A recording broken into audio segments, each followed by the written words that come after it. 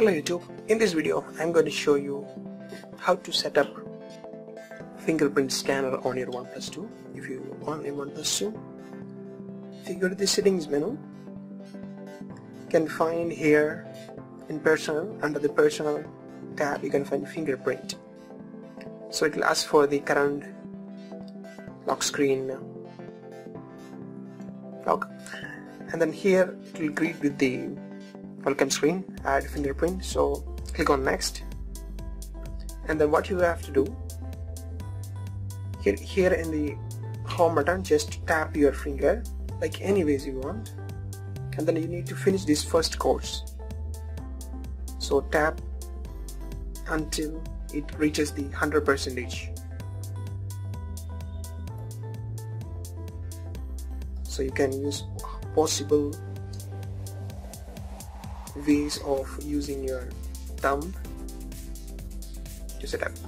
So it's 100% completed, so all set. So if you click on finish, your first fingerprint will be saved here.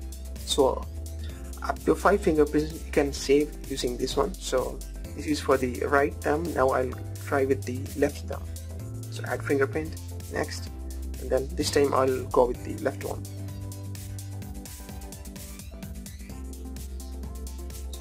This is actually a boring job, but still it's for the good sake. So click on finish, then you can see fingerprint 2 is saved. So now you can save 3 more fingerprints here.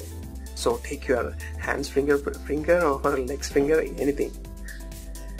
And this fingerprint we can use it as a lock screen method. So if you place your finger there, it will automatically unlock your screen without even typing any password or without even playing with patterns. So it's really good.